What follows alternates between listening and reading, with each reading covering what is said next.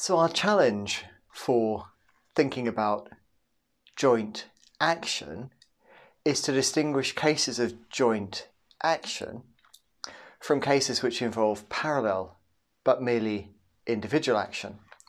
And we have seen some problems for attempts to do this by appealing to relatively superficial things like coordination or common events. It's also difficult to do it by appealing to what I call the simple theory, which just involves an intention that we, you and I block an aisle together, say. Michael Bratman is responsible for the best developed, most sophisticated attempt to answer this question. And I think his view is worth considering carefully, not least because it's been the object of a great deal of critical reflection. And as far as I know, there's no good objection to it that has been published. Bratman's starting point is the notion of shared intention, sometimes also called a collective intention. What we might say as our starting point then is that it's the existence and effects of a shared intention that distinguish joint action from parallel but merely individual action. So here's Bratman, I'm paraphrasing slightly to use my examples. He says, a first step is to say that what distinguishes the sisters cycling together from strangers cycling side by side is that the sisters share an intention to cycle together, but the strangers do not. But importantly, Bratman immediately notes that we do not yet get very far because we don't yet know what a shared intention is.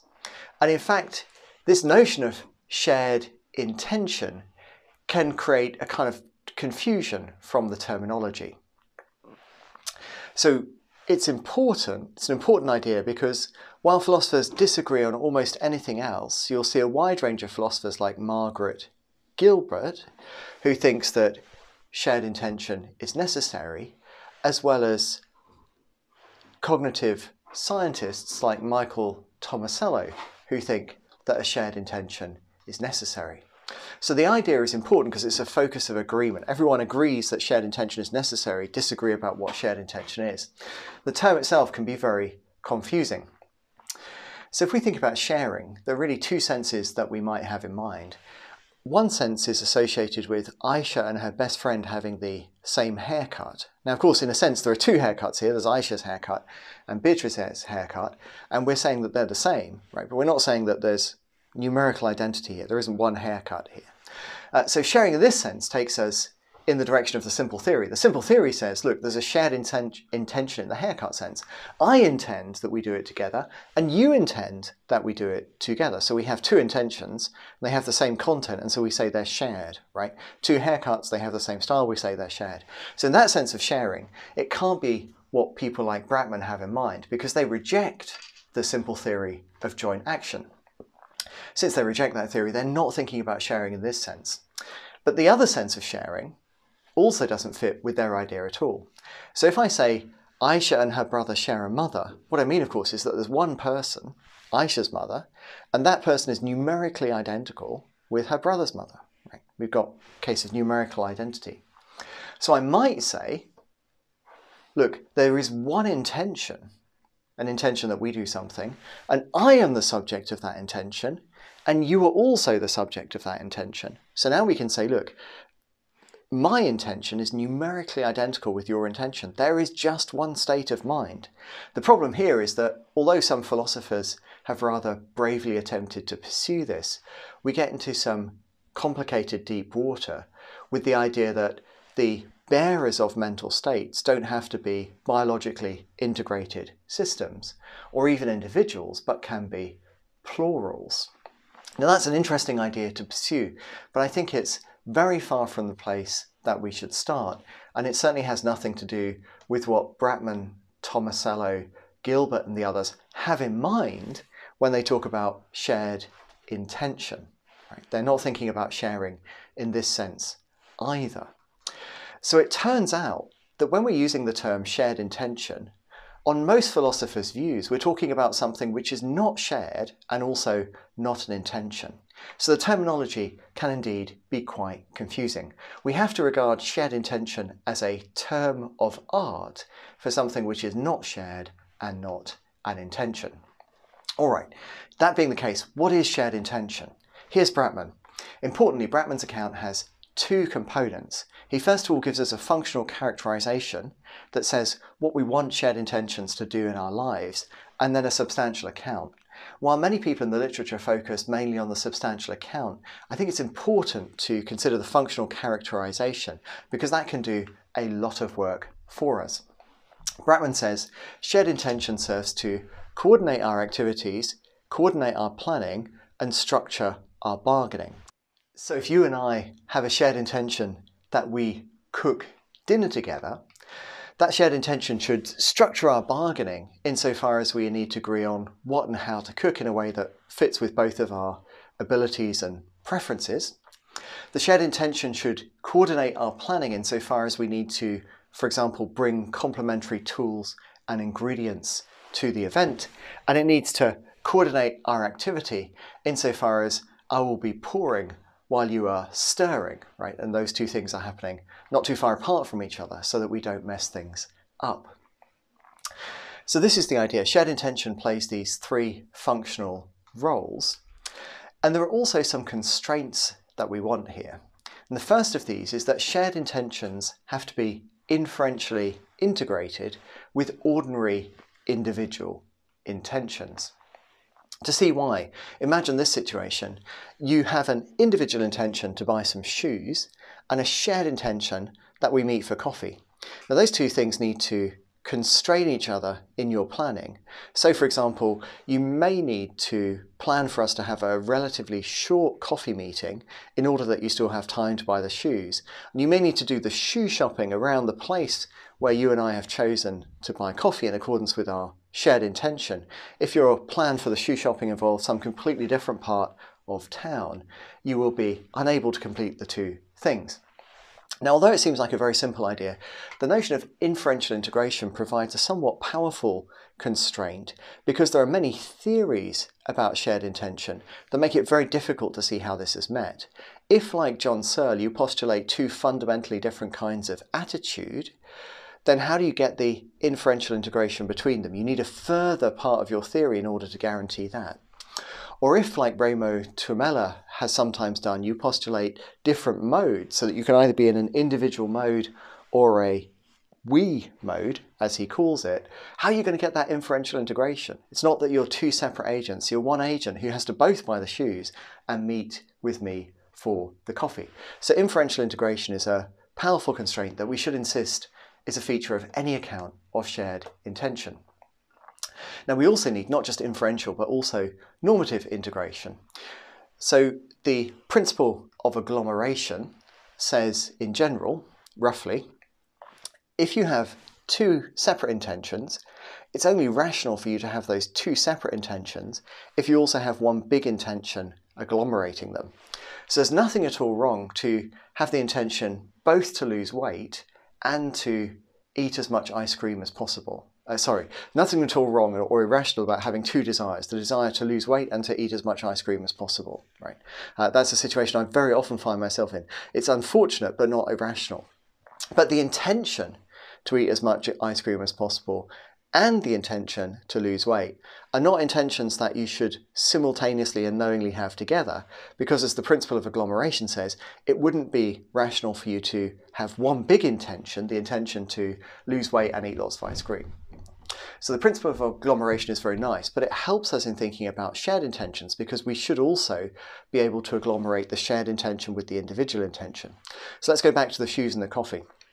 If it's rational for you to have a shared intention that we meet for coffee and an ordinary individual intention that you buy some shoes, it isn't rational for you to knowingly have both intentions simultaneously unless it's rational for those two things to be agglomerated into an intention that we have coffee and you buy shoes, right? If you realize straight away that there's no way that that can happen, then you shouldn't have the whole intention. So this is one way in which we would expect our shared intentions to be normatively integrated with our ordinary individual intentions. Should be possible to agglomerate them and come up with an intention which is rational. All right, good. So now we've given a functional characterization of shared intention and introduced some constraints that we want shared intentions to obey. But we haven't said yet what it is that shared intentions are, what it is that plays these functional roles and meets these constraints. So Bratman's idea, this is the idea, is look, he wants to construct some interconnected intentions and other related attitudes that are going to play the roles characteristic of shared intention. What a brilliant idea. Beautifully done and very clearly explained in his work. So how are we going to give that construction? Well, the first step is actually taking a page out of the simple theory. That's why we started with a simple theory. He says, look, the first thing we're going to do is to say that shared intention involves me intending that we paint and you intending that we paint. Right? So we're very close to the simple theory here. Well, why do we need to go any further? Well, Bratman says it's because of the mafia case. Bratman says, look, it's because of the mafia case that we need to go further here. That case motivates, he said, that we need to have interlocking intentions and we need to intend that our intentions interlock. So it's not enough that we intend that we go to New York by way of you bundling me into the trunk of my car and driving me there. We each have to intend that we paint by way of intentions that we paint, or that we go to New York by way of each other's intentions that we paint. So as you know, the mafia case is maybe not the best way to illustrate this, but there will be other ways of illustrating this which will allow us to do this. Now the next thing to note here, I've included in the handouts, is that Bratman adds a further requirement concerning something called the connection condition. So if you're feeling ambitious and you feel like you've really understanding Bratman so far, then do check out the further description in the handout which specifies the connection condition, which is an interesting further addition here. On the other hand, if you're just kind of like, if it's not really falling into place yet, you can skip that connection condition idea altogether quite safely. Now at this point, Bratman introduces a further scenario to motivate adding a further condition. So Bratman says, look, well, it might be the case that we intend to paint the house, and also that we intend to paint the house by way of each other's intentions that we paint. But my intention is that we paint the house blue, and your intention is that we paint the house tartan, right? And in this situation, says Bratman, our intentions won't play the role that we want the shared intention to play. And in particular, they won't provide for coordination of our planning, right? And they don't also seem to be structuring our bargaining. So Bratman responds to that example. We both intend to paint the house and we do so by way of each other's intentions. There's no bold coercion involved here. But my intention is that it be blue and your intention that it be tartan. By saying that we have additionally to intend that we paint by way of meshing subplans of each other's intentions, right? Where for subplans to mesh is for it to be possible to achieve all of them simultaneously. So if I intend to paint the house blue all over and you intend to paint the house tartan all over, those intentions do not mesh. So if those intentions are subplans of our intentions that we, you and I paint the house, then we don't have meshing subplans. Now what you need to note here, of course, is that the requirement Bratman is making is not that we have subplans that actually mesh, it's we have to intend that we paint the house, that the outcome occurs by way of intentions that we paint and by way of meshing subplans. So our intention is that we end up with meshing subplans, but that might be something that we acquire after some discussion, right? When I see you there with that big can of tartan paint, we're going to have a conversation and work out a way to make our subplans mesh, even though they don't. So it's not the problem that they don't mesh, it's a problem that we have to intend that they mesh.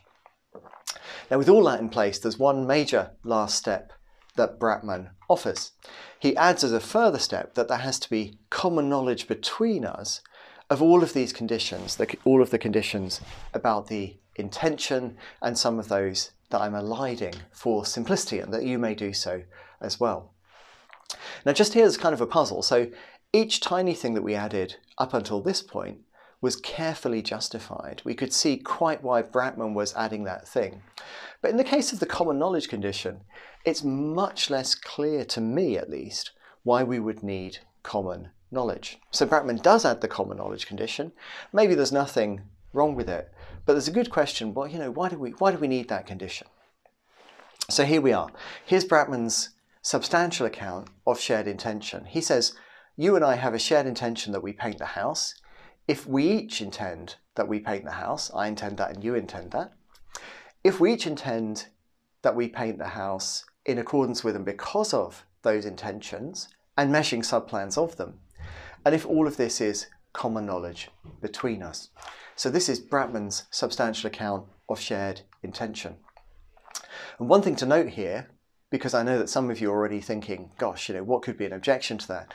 One thing to note here is that Bratman presents himself as giving sufficient but not necessary conditions. So his idea is this. Here's my functional characterization. I want to demonstrate that it is possible to construct, just using ordinary individual intentions and common knowledge and a few other tiny bits and pieces that we already need, right? Bits and pieces from our ordinary individual action theory. I want to use those bits and pieces to construct something which can play the role of shared intention. And he gives the sufficient conditions here because he's not saying this is the only thing that is playing the role. His idea is, look, if we can give a construction of something that can play the role of shared intention, the sufficient conditions, using the ordinary stuff that we already conceptually and normatively have lying around from our theory of individual action, then it's unlikely that you're going to be justified in postulating any conceptual novelty or any sort of special normative novelty. For example, the idea that intentions can have not just individuals as their subjects, but plural subjects, multiple individuals as their subjects, probably isn't going to be needed. So this is why Bratman is quite content at this point to be giving sufficient but not necessary conditions in his account of shared intention. Excellent. So at this point we have seen Bratman's theory of shared intention, which is an attempt to distinguish joint actions from parallel but merely individual actions. And as far as I know, no one can show yet that it doesn't do so, or at least they haven't published a successful attempt to do so. And so it looks like we have a potential adequate account of shared agency, one that meets this requirement. And if that's right, it will bring us closer to understanding which forms of joint action underpin the social nature of humans.